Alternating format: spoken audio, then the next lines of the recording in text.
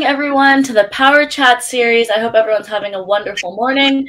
And I'm excited for our guest today, Philip, for the Gulf Coast Karate Championships. How are you doing today? I'm doing pretty well today. I got up and trained, so I'm feeling pretty good. So, okay, yeah, nice. ready to get into it. All right, well, it's only 10 in the morning and you got up and trained. So that's very impressive. I'm assuming you also have school later today. Yes, so I'm homeschooled, so a lot of times I'll train, then do school, and then, train later in the day as well. But, yeah, so I like to start my days with training and everything. That's nice. We will come back to your schedule, balancing school and training throughout the day. But let's first talk about the Gulf Coast Championships. So how did you do there? Okay, so I won my two creative divisions. So I won in TKO, the Texas Karate Organization. There's creative forms, there's creative weapons, and there's traditional forms and weapons. And I performed in creative forms and weapons, and I won both of those divisions, and then I got second in traditional forms. Okay. And then I won the overall grands because it's 7 And so on this circuit, creative does not necessarily mean can't trick, right? No. In Texas, it's pretty much just like creative. So not traditional. So not traditional. So like open form type. Yes. Okay. How about the competition? What was that like there across all ages? So Miss Ramirez and Alex Mancias both ran this tournament so well. There was a lot of diverse competition from the 18 plus, even 30 plus competition, all the way down to the 7 and unders. Like one of my personal students, Bear Rodriguez, he killed it down there. He's only 6, but he rocked that division. And then in the higher up divisions, there was plenty of competition as well. So, yeah.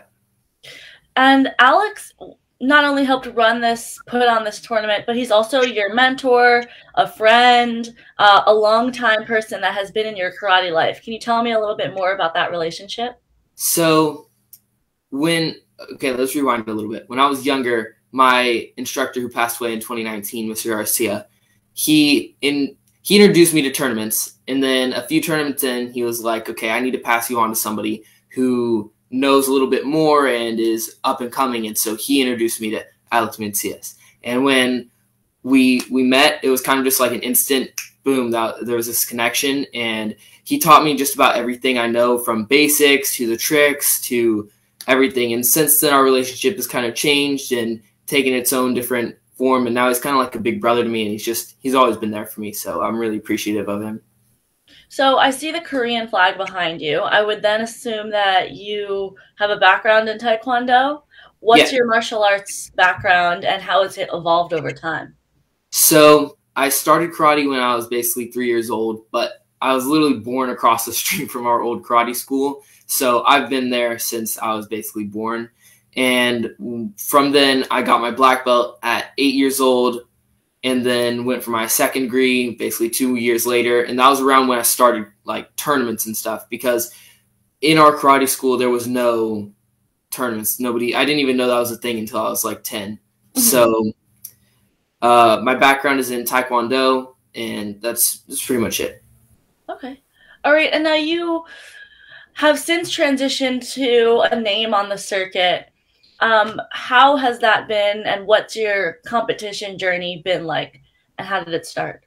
Okay, so I was 10 when I started, walked into my first Texas tournament with my kamas in my hands, my uniform already on, and we didn't even know you needed music or anything, so walked in like with the shoes, So that was the story for the first few tournaments until I met Alex, and then I realized what being good at karate actually means.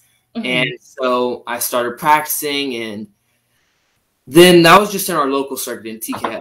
So after that was in 2016, I did 2 tournaments. And then 2017, I did like a few more. And then 2018 was our first real season. So in 2018, I did like a full season of local tournaments. And at the end, I did a tournament in November called the League World Finals in I believe it was in Nevada, in Reno, right? And so that was like my first out-of-state tournament. I was really excited for that. And throughout there, I kept progressing, getting better. Like at the beginning of 2018, I couldn't do anything. And then by the end of 2018, I had landed cart full, Webster, B-twist. Like I was really starting to kind of build that tricking. And then that really kind of expanded because 2019, so 2018, I did the tournament in November. That was out of state in Reno. Then in 2019, I went to AKA Warrior Cup, which was my first NASCA tournament. And that was such a culture shock. I got to the tournament and everybody was good. Like everybody there was so good, and it was just really great. And getting to see like the top competitors like Mason Bumba and just Shane Billow, like all of them, it was really just crazy to see the top level. And then moving forward from there, 2019, I did 7 NASCA tournaments. Mm-hmm. And at Warrior Cup, I think I got 7th in like one division. So like barely top, like barely doing anything. And by Diamonds, I had gotten 2nd in a division, and I was really stoked about that. So again, just a kind of progression. And then moving into 2020, it was my first 14-15 year. Mm-hmm. And I was against like Ben Jones, Esteban Tremblay, all of these just high-level athletes that I'd even looked up to. And then competing against them was just such a crazy experience. But at Warrior Cup in 2020, again, I got like 7th. Like I did very badly. Mm-hmm. And by competes, I tied for first. So it was just kind of like this constant, like kind of an uphill battle. I didn't really have much of a team on my back yet until June of 2019 when I got on Team Gypsy, and just kind of moving up in the division, trying to build my name and everything has been kind of a experience. And then just kind of keep going. So through Competes 2020, I was finally starting to make some progress for myself, and then quarantine happened. Mm-hmm. And so in one way, it kind of sucked because I felt like I was getting close to that breakthrough win. But in another way, quarantine was one of the best things that could have happened to me as a competitor, because I took full advantage of just practicing and training and getting ready. And it was just one of the best things, because I progressed so much from 2020 in March to when stuff came back in June of 2021, because I also started like working on traditional forms with Joey Castro, who's in the comments here, giving me all the love. I learned a whole new style, learned Shotokan, as well as I learned the like Anan, Anandai, all of those different types of styles. So I really took full advantage of that. And since then, it's kind of been, 2021 was kind of my year for breaking through and building a name for myself.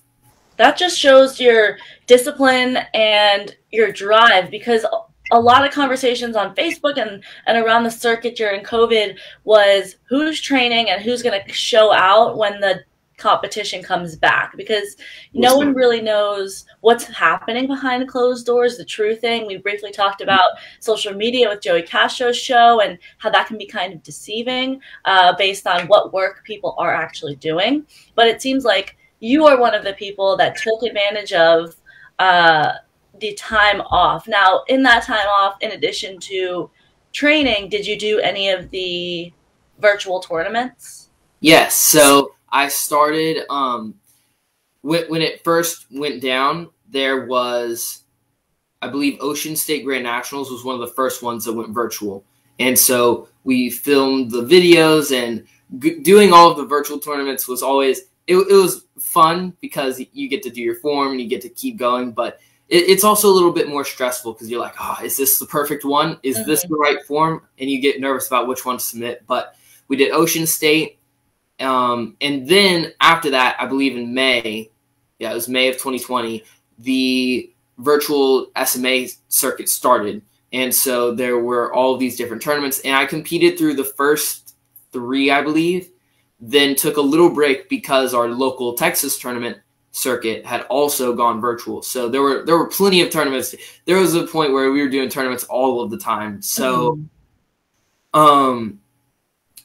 then towards the end of the season, I believe it was like September, October, I started doing them again. I did the September SMA tournament. Then I believe there was one in October. And then in November of 2020 was like one of my most dominant 2 weeks I've ever had. Like I felt so strong because I went from on Saturday of, I don't remember the exact date, but on Saturday there was the Texas like state tournament. Mm-hmm. And so I won all my divisions, and then I won the overall weapons grands. And then the next day on Sunday, the SMA virtual tour had its divisions. I won 2 of those, and then I went to the overall grands, and I was 17 and under. And I was competing against people like Bella and Alice Gross and just so many people that I didn't even – I had never competed against before, and I won that too. And then the next weekend was the Destin Open, which was my first ever ProMac tournament, and also the first tournament back in real life, like back in not virtual. And I won musical weapons there, and I won traditional forms. And that was it. And then I went to the overall weapons grands, and I had the unfortunate luck of going first in both grands, and we still managed to pull the weapons grands there. And that was such a strong moment for me. I was like, wow, I just had so much success over just 2 weekends. Yeah. And then since then, you have gotten on the U.S. Open stage. You won. You competed in creative weapons on stage at Compete. And you've just been able to find your way onto that stage in such a short amount of time, because it was only 2018, 2019. That's 4 years ago, 3 years ago. How do you think that you found that success and that progress at such a high rate? So it's a few things. One, let me rewind. One, it's mostly just the consistency. I try and train my releases and a lot of the difficult things in my forms a lot, so I'm not stressing about them during my forms. Consistency over time is one of the biggest things that you can do to help you, because even if maybe you're not the best in the division, if the top people mess up, then you can still sneak in and win. And that was one of the first things that I was just like, okay, I got to be the most consistent. So that was the first thing. But the main reason I would say I have gotten to the point where I am now is just how badly I want it. I just, since I started, I've just been like in 2020, I would watch runoffs and be like, that's where I want to be. That is the place I want to be in runoffs, competing, getting all the hype, all the love. And then in 2021, I did that. And then I was like, okay, I need to make it to the night show. And I did it at US Open. And I was so just grateful for the experience. And just that's just where I feel like that's where I belong. On stage, putting on a show, that's my favorite thing to do. So martial arts competition has such an interesting combination of competitors that are intrinsically motivated. They have that drive within them that doesn't need to be developed. It's like deep down in them. But then there's also those extrinsic motivations of getting on stage, getting those awards, getting that first place. And I think it's a great environment for kids and for competitors to flourish because of those motivators. Now, now that becoming on stage is sort of like your expectation, your bar to reach and winning ultimately, what's your next goal in martial arts? The biggest goal I have is basically just inspiring the next generation, because at one of the last tournaments I was at, Cowboy Up, a parent came up to me and he was like, "Hi Philip, how are you doing? Like, did you do your divisions?" And I was like, "Oh," because I didn't really know this person.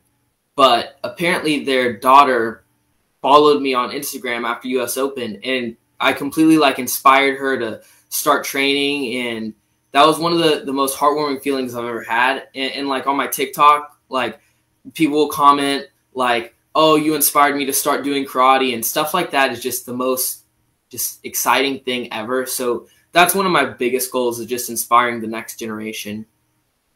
That's wonderful. And it's when you don't even know it sometimes until months later that someone has been inspired by seeing you. And it's just so heartwarming. They want to snap a picture, or the parent comes up to you. So I'm sure you're going to have many more of those encounters, since you're just in the junior division and you have a lot more time in this sport to go.